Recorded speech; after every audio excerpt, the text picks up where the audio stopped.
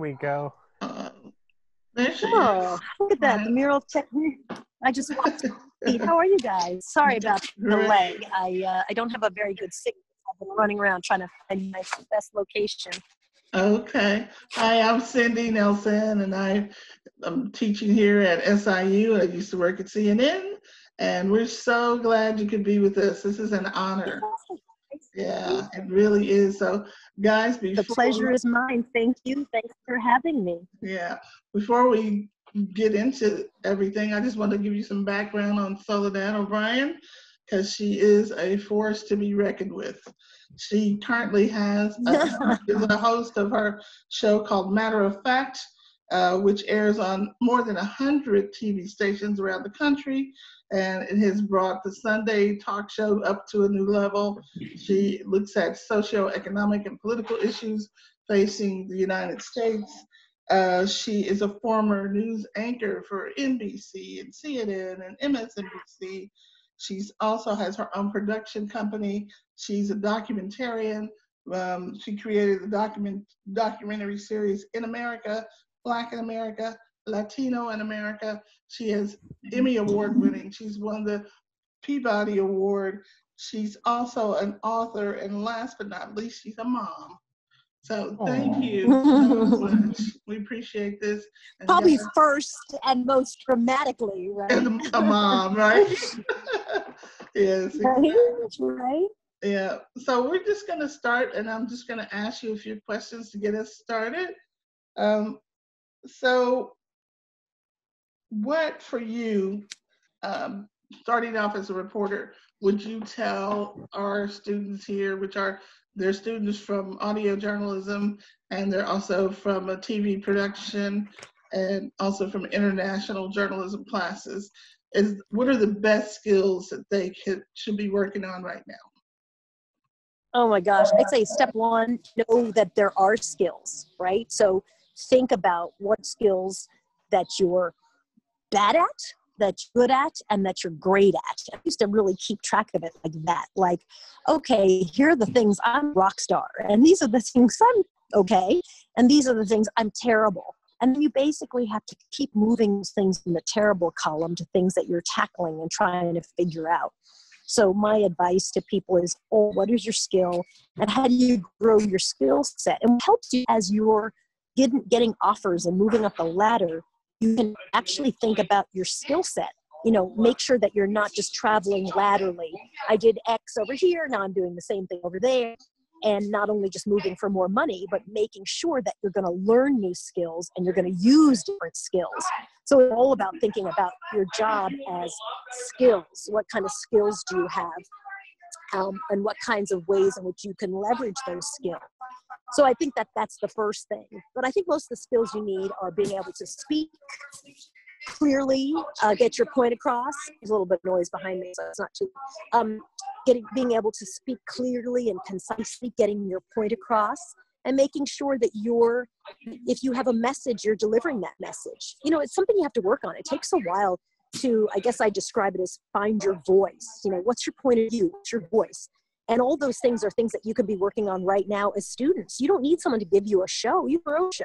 You can be doing a TikTok show. You can be doing a show on Instagram. You can literally create content all the time and figure out, oh, I like this, good at this. I look good in this outfit. Oh, I mean, I would do things like, I used to turn my neck like this. I mean, it was so weird. Why would I do that? But, you know, just things that made it visually distracting for people are things that I had to work on. I think it's as simple as that. Keep a list. What do you want to work on? Where do you want to go? And then also probably the other really important skill is to be flexible. I think one of my greatest skills is that if plan A doesn't work, I go to plan B. Plan B didn't work, I go to plan C. And usually my mom, who is very good at giving advice and somewhat bossy, so she gave a lot of advice, used to say all the time, you know, spend 24 hours to cry about it if something doesn't work out. But then in hour 25, move on. Start your list, get going, pick up a new thing. And I think it's really good advice, like mourn for the thing that didn't happen. You didn't get that opportunity. Oh, you thought you were getting something, it didn't happen. But then hour 25, start a list. Okay, what's next? What could go on this new list? What could replace it? It's a very good skill for a reporter Because when you're a reporter, you land in a location and you think, well, you know this, right? You land somewhere, you think you have a story, and then you don't have a story. Or your story changes. Or you never really get to land where you thought you were going to land. And now you have a different story. And so sort of being able to be flexible and on your toes is a really important skill, I think. Okay. Your signal is a little, now it's working. You Oh, were no. frozen before. Is better? Yes, you still have I'm audio. sorry. That's okay. I'm in the middle of nowhere. Okay, no worries. But we're just going to keep on going. So tell us, like, what is some of the best advice you received from a mentor? I know you mentioned your mother, but what's some of the best advice you received from a mentor in the business? Sure. I'll tell you a great story. So I used to do a morning show, my first TV job, which was at WBZ TV in Boston. And I did the morning show, and then the Today Show, it was the show that came on before the Today Show. It was an NBC station at the time. And I would run from my little job as an associate producer to this meeting, the morning meeting. And every single time there was a guy in there who I don't know him, but he used to make a crack about me running on color time, CP time, because I was always 4 minutes late to the morning meeting because the show ended with the hour. And I remember I was so mad. I was furious. I was constantly frustrated and annoyed and pissed off. And I'd sit around and come up with, when I see him, if he says this, I'll say that. And if he does this, and I'm going to do that.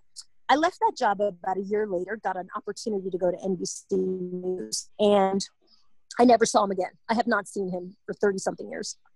And I look back now, and a mentor said that to me. She's like, let go of the stuff you don't need. I wasted so much time on this dude who did not even matter, formulating my comeback, being pissed off about it, getting angry, coming up with I head down and just right, like it didn't matter. And I think that's really good advice because everyone who's learning about journalism in any job, not just journalism, is going to have that person who is rude, or they're just mean, or just racist, or they're just inappropriate, or they just think they're funny and they're not, right? And they're going to knock you off your game. And I spent a lot of time kind of being knocked off my game and thinking about that. A lot of brain space versus just, oh, listen, buddy, I see you. I'm not going to be knocked off my game by you. You do not matter in this equation. And I wish I'd learned that earlier. I mean, I figured it out after that, and it ended up being great advice to just not derailed by someone who's going to say stupid, petty, mean, nasty, inappropriate thing. But I wish I earlier because it's really important to kind of keep your eye where you want to go. You might change that path of where you want to go, but don't get distracted because you throw up stuff in your way. That's a jewel because, if you guys get that now, that's going to be incredible because there's always going to be one person wherever you go and work that's going to be the case. Always. And you waste so much energy on them, right? Like The thing is not that they don't deserve to be called out. It's that you don't have energy to waste when you've got other things cooking. Yep.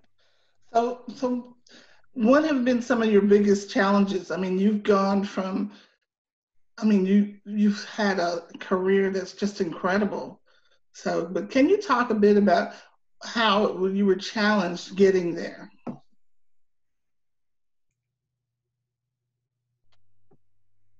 I've been very fortunate, and I think what I've done well is to work very hard, and I think everyone works hard, so I don't think that's I think that's a skill, but I think a lot of people have that skill. I think it's a combination of hard work and luck and being a little bit brave and maybe really prepared to do.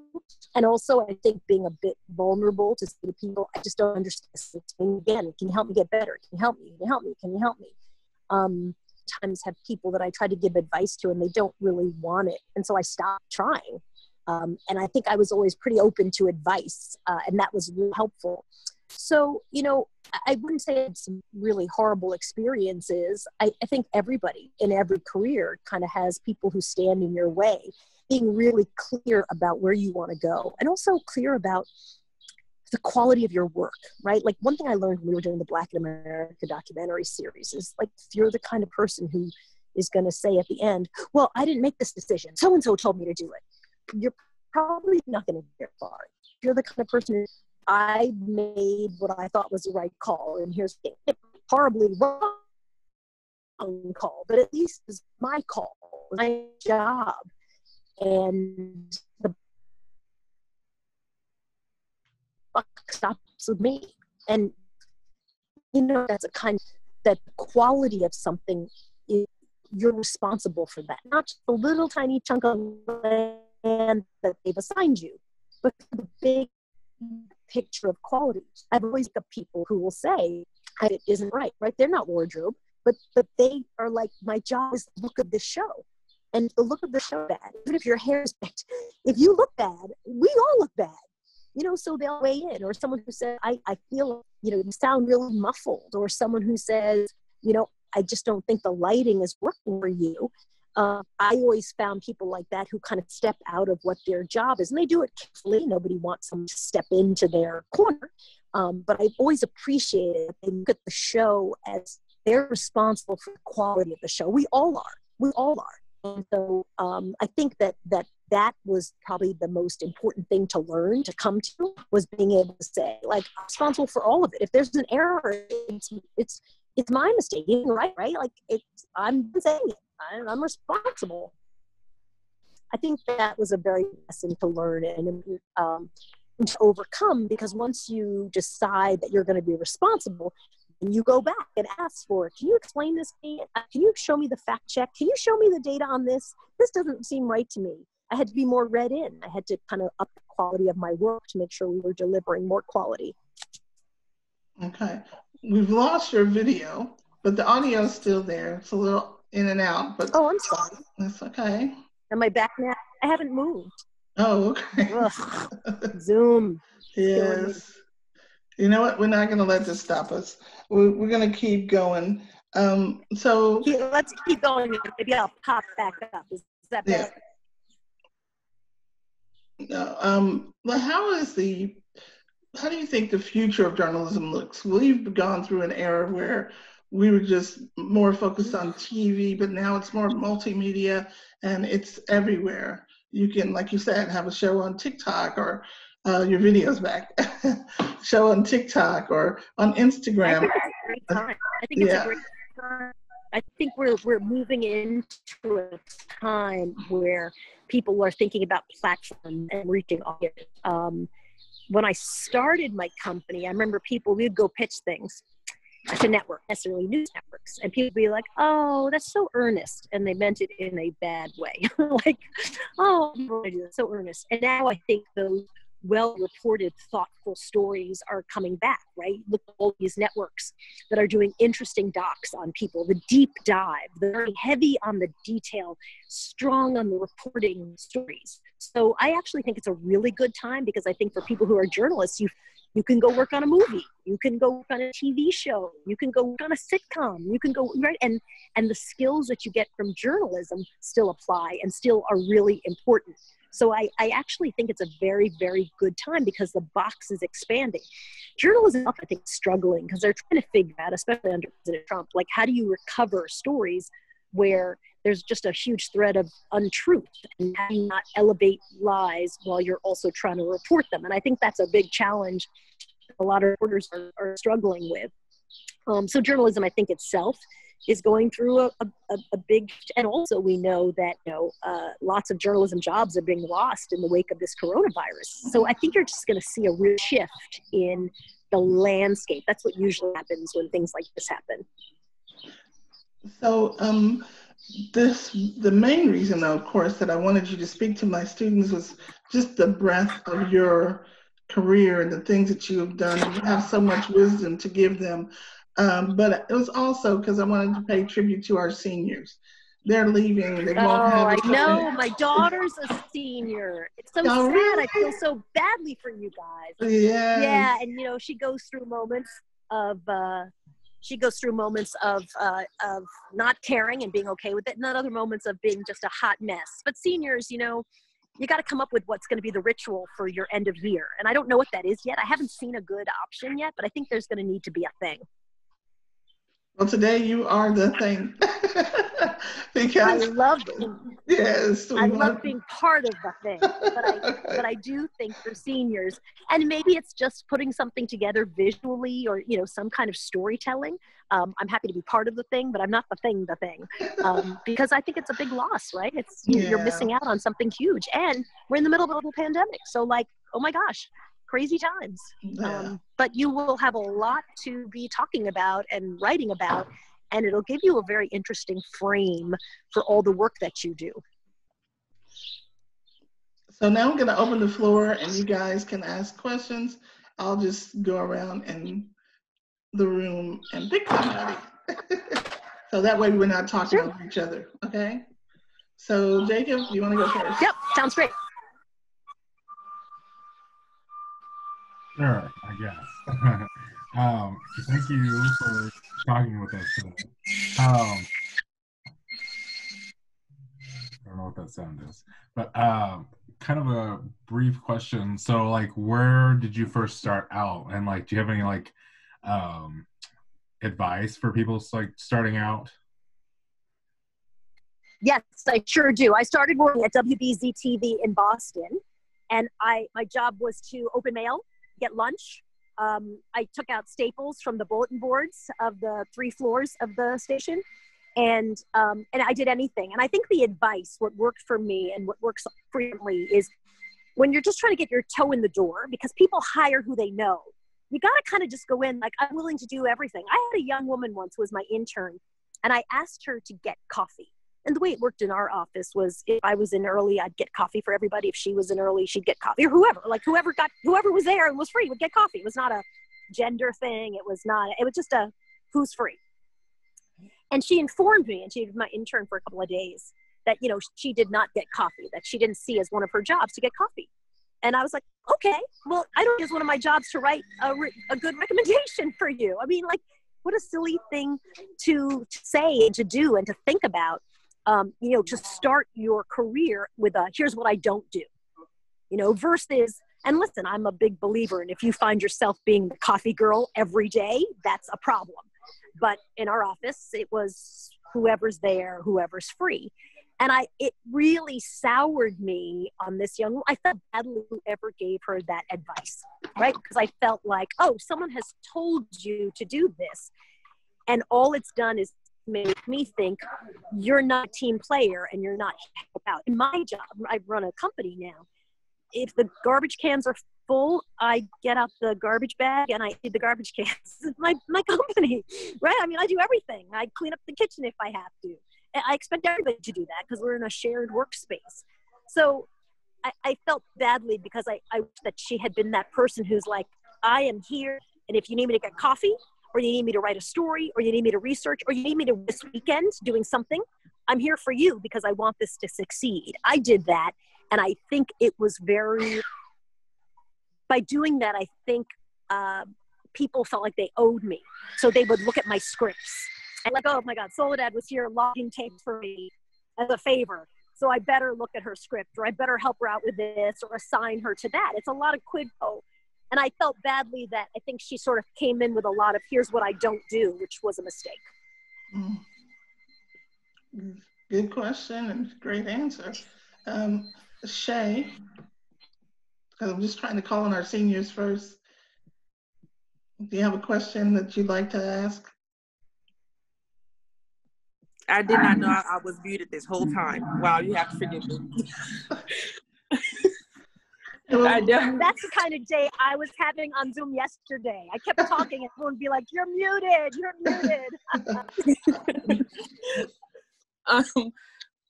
Well, I know you kind of like spoke on like early experiences and when you were willing to be the team player, but like, was there ever a time where it was this job that you just knew you wanted, but the requirements were maybe a little bit above what you had in terms of experience years when you were first starting out, that you just went ahead and went for and got anyway just because you had the confidence? Or was that experience you had? Every job is like that, right? Every job puts in something. You need 3 to 5 years of this and blah, blah, blah. I guess I would say I just never stick to those. When you're getting a job, what you really need is someone who's going to go to bat for you. The thing I do is I look like, who do I know at this company? Who do I know who can put in a good word for me? Sorry, super noisy around here. You know, because no one's going to hire you or not hire you if you only have 3.5 years versus 3.75 year, right? It's people want to hire who they like, who they know. And so the step one is who do you know in that company? Who can be you? And then you have to go in sort of maybe your mores. I really would like this job? And they'll say to you, oh, girl, this is not for you. Oh, you'd be amazing at this. And then the next question is, great, year. Because I used to ask people all the time, how do I get, I love that job over there. What do I need to do to get that, to be able to get that job in 1 year? And sometimes they'd say, oh, you can't get it in 1 year. You actually need to do this and this and this is more like a 2-year plan. But I think it's about understanding. Jobs aren't just one day you roll in and it gets plopped in your lap, or you fight for it and you get it. It's much more of your boss is knowing, oh, she wants a different job. Oh, she's willing to work hard to get this different job. Oh, often I didn't even know you wanted that, right? Like I hadn't told them what I wanted. And so I got much better at being very clear, like, this is where I want to be. This is the kind of stuff I want to be doing. What do I need to do to get that? Frequently, it's volunteer. Help them out, right? Oh, you should hang out with Jane Doe. She does that all the time. That you in an interview, because you can say, well, while I haven't worked in the field, I've been shadowing Doe on my days off. And so I can talk knowledgeably about what it would take. And that puts you ahead of all the candidates who just say, well, I really think I'd be good at this. So it's about, I think, you'll hear me use these words a lot, being strategic. What is the job? Is it the right job for you? What are the requirements? And then asking everybody, how do I get the job? What do you think I need to do? And sometimes the answer will be not fun. You can't get this job. They're posting it because they have no intention of giving it to anybody. This is a fake. They're going to give it to the kid, the son of so-and-so. In fact, it's already, sometimes I've been told, it's already given away. They were just posting it after the fact to look like they were trying to really post it widely. Okay, good to know. Now you just need to figure out, okay, how do I get that next one? How do people know that I want to be in that chain for opportunities? Great. Diamond? I always think clarity is the best. I mean, really, I think clarity is just being, often people don't want to be clear about things, but I actually have found when someone comes to me and says, hey, I'd like to do this, it starts a conversation about like what their role in my company is and where I see them going. Right. And sometimes the answer is, I just don't see that for you. And sometimes the answer is, great, wow, I had no idea you were interested. Fantastic, let's start working toward that. I think that just once you're open, then you're at least having real conversations. I mean, and it also speaks to how important networking is. Do you want to focus on that a little bit? Sure. As I was saying a little bit earlier, a lot of these jobs are about who you know and that people know you, right? And so very rarely does someone just look at your resume and say, oh, I saw your resume, amazing, we're going to hire you. They see your resume, they want to know who you know. They ask people about you. Oh, wait a minute, you worked with Jane Doe? Wait, they know someone who knows Jane Doe. They call that person up. That person says, well, let me reach out to Jane Doe. Jane Doe gets on the phone and says, oh my God, she was amazing. Whew, that girl, back to all those things that I was just talking about, would come in on Saturday and would work really hard, and she would volunteer to shadow because she wanted to learn the job, et cetera, right? So that's where all those things kind of come in, because you're expanding your network and recognizing that you have to impress people every step of the way, that there's no version where you get to just, very rarely do you get to just deliver your resume and get a job. It just doesn't work like that, especially in a very competitive field. So I always look at it like, get in there and impress people, show them who you are, show them what you can do. And worst case, even if they don't have a job for you, they will be able to know someone who knows someone. The number of times someone has said to me, I'm going for a job at such and such company. Would you mind reaching out and telling them that I worked with you? And if I love them, I do it happily. And I tell them, let me tell you how amazing this person is. She was great. And that's what people want to hear. You worked with her. Will she work in our environment well? Mm-hmm. Okay, great. That's so true. Diamond, do you have a question? If I may add on networking. I was going to add one quick thing on networking. Uh-huh. If you have a great relationship with somebody, one thing to do in networking is just keep in touch. Not keep in touch by phone calls. Just drop a little tiny card. Hey there, just wanted to let you know that I passed that difficult class that I mentioned last year. There, look, heading into my, junior year of college. Hi there, I thought you might want to know that, here's a picture of me skiing. Remember that conversation we had once? Just a way for people that when you 3 years later reach out for some kind of a networking thing, they know and remember you and know what you did. And again, it's just a little note every 3 to 6 months of just a check-in. Hey, I hope you're well. Just wanted to say as the year ends how much I appreciated working for you. Just wanted to say as the year begins that I hope you have a great year. Super, super simple, but it's something that's worth doing, I think. Definitely. So, Diamond, did you have a question? Yeah, so my question is in regards to people in journalism going into grad school. I'm actually headed to Northwestern still to get a Master of Science this fall, but I was just wanting to know kind of your viewpoints on that and if it helps and kind of what are the next options after that. Sure. Yeah, I think it can help. I think people often want people with some kind of expertise. So I think if you're getting a master in science while you're also being a practicing journalist, or you can volunteer on projects or do things that help you all to become a journalist, I think that's really useful. I do think the sort of rule of thumb when I was coming up was if you couldn't get a job, try to go into grad school because it was better and would give you more networking, more opportunities. I think going to J school is great, but make sure you're using all of those opportunities to network. Literally. I mean, if you're not networking like a fiend, you're really missing out. So I think, when you go to schools, it's a great opportunity because speakers come, you just have access to professors, and you might be getting your master's of science, but you should be loitering in the journalism department if you want to be a journalist or whatever you want to do, right? There's no reason you can't go to every fun thing that's being offered in any field that you might be considering, even if it's not your field of study. Sorry, I didn't clarify. It's a Master of Science in Journalism. Oh, gotcha. Oh, fantastic. Yeah. So I think same thing. I think that's great. And I think, goal for me in graduate school or for people who are in graduate school is just to make sure you're eking value out of every second all the time. Okay, great. Good question. And Ryan, you have a quick question? I had it. You want us to come back to you? Yeah, give me a second. Okay. All right. Danny, I know you've got some. You're muted, Danny. You're muted. Sorry. There you go. I'm bad at that. But I know Story of Zoom. yes. But I know you moved like last decade from daily news to long form pieces. How is that transition and do you prefer one or the other? No, I actually like the flexibility of doing both. Doing long form opened up a whole world for me in terms of being able to start a company years later, because there's not a lot of journalists who go from daily news to being able to run a production company. Most production companies are creating content that's multi-part series, documentaries. We do a little bit of reporting, but very little. So we wouldn't have a functioning company if all I did was do reports. There's no financial model that makes that. So I was let go of I was anchoring a morning show and I was put on doing docs. It was it was super embarrassing, right? Because you still have to anchor, even though the New York Times reports that you've been fired on your show, but there you are still doing your show because you've got 2 weeks to still do it. And I remember just thinking very much like, oh God, I don't know if this is something I want to do. But back to the thing about being flexible, I'm very good at like, okay, well, I guess this is plan B. Okay.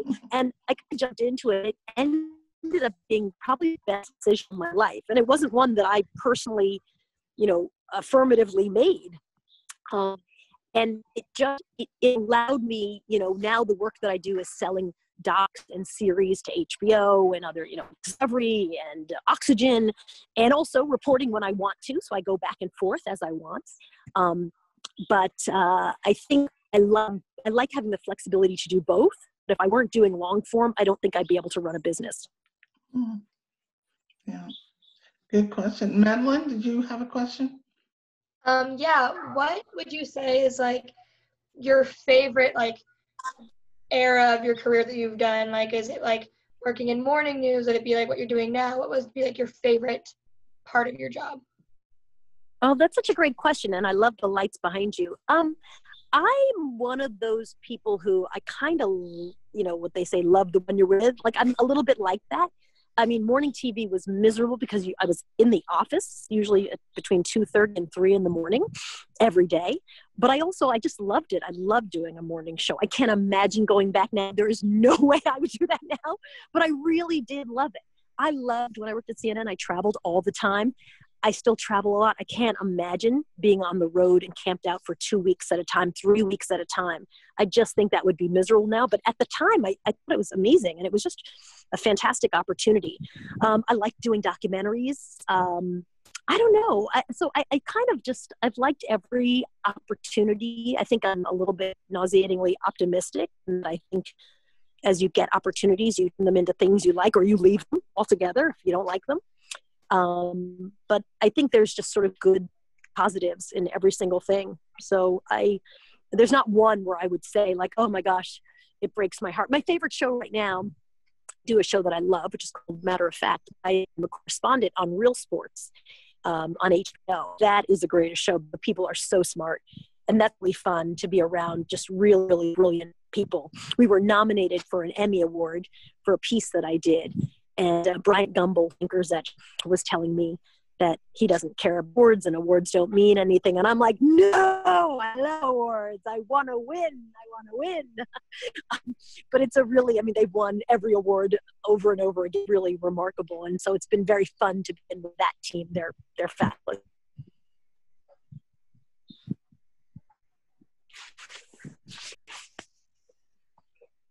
Cindy, you're muted.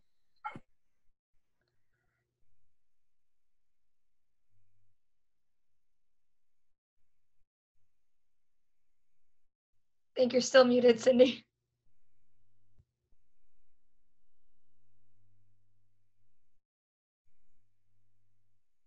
Danny, are we the only ones not muted? Yep. Oh no. My next book, I'm going to write a book called, I think You're Muted, The Story of Zoom in the Coronavirus Era. Guys, if you have any more questions, just unmute yourself. I wanted to say I was muted. Jean Miner is here with us. She's an advisor to our department, so we appreciate her being on. Anybody else? I'm muted. Hi, nice to talk to you. Any more questions, you guys? I do remember my question. Okay, go ahead, Ryan. Basically, like, one of the things I want to do is kind of more like you mentioned, traveling and doing international reporting. So like, kind of just how do you balance that with everything?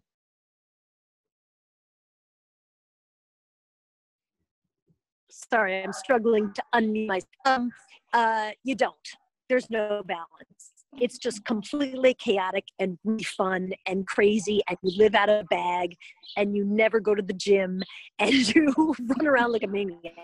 I thought it was so much fun, and I loved it, but I would come home and I have to pay all my bills and meet all my friends, and it was just hard. It was really, really hard, but I loved being on the road. I loved reporting stories. I thought it was so great. During Hurricane Katrina, I'd spend about 2.5 weeks living in RV on Cal Street, and then I'd fly home for 2.5 weeks while my co-anchor would do the show from there.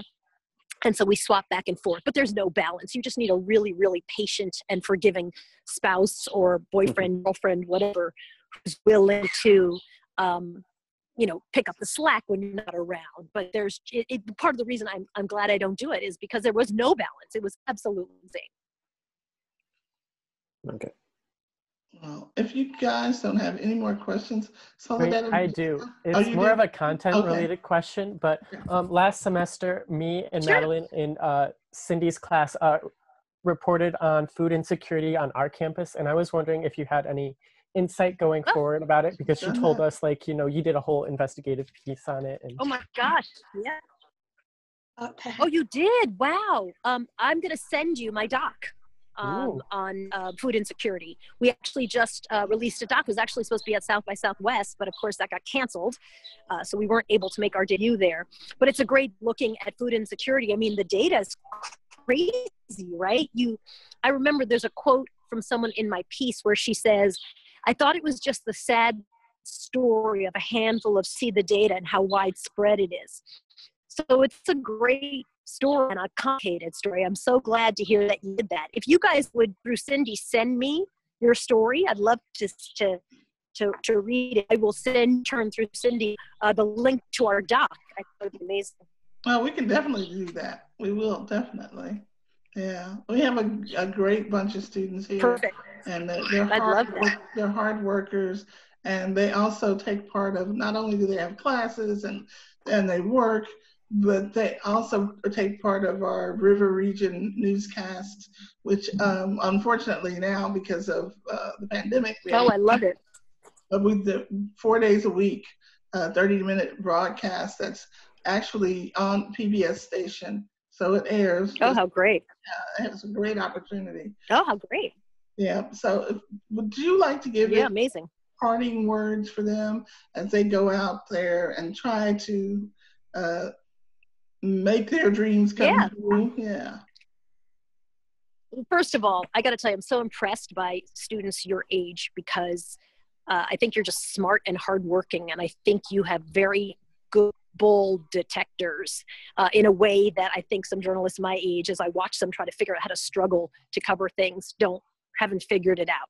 So I think that's great. You also have access to a lot more platforms. You're much more technologically savvy, and you also have the ability to be very comfortable across a number of different platforms. So I think all those things are remarkable, amazing opportunities and advantages, frankly, that you're going to be able to leverage. The key thing I would say is just don't listen to other people's feedback on what's possible. I remember when I started looking for a job in 1987, somebody said to me, the evening news is dead. Well, guess what? The evening news is still on, and it gets about 5 million viewers a night. So that person was just wrong. They were just full of it. They were literally 100% wrong, advising me, who was a new young journalist trying to enter. And I'm glad that I didn't really listen to them. They were just wrong.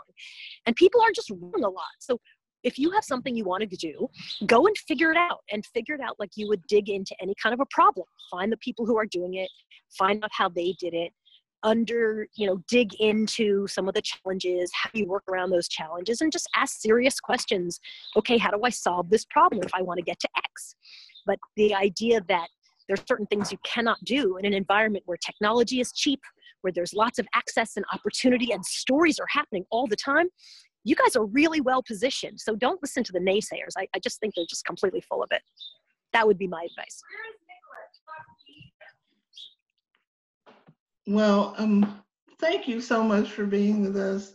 I'm going to take your picture now because I have to show off that you were so great and came in to be with us, and we really, really appreciate that. And thanks to your assistant and to Jill that helped make this all happen. Oh, I'll tell her. Thank you. Thank you for having me. Thanks for the great questions, you guys. I really appreciate it. Okay. Stay safe. Stay 6 feet away from people. Wear your mask, because I have my mask on right here. Well, take care. And be careful, okay? Bye, you guys. Thanks for having me. Bye. Bye. Okay, guys. I think that was a really good meeting. I hope you learned a lot, and you're fired up. She's going to review our piece. You're going to review our piece, Daddy. No, that's a good thing. It's good. That's scary. It's feedback. No matter what she says, you're going to learn from it. That's the best thing. That's the only thing. It's like, oh my God, she's going to see it. She's going to hear my voice. Oh no. That's so good. But again, she's literally the top person in our field. Yeah. So send me your link and I'll make sure she gets it, okay? Okay.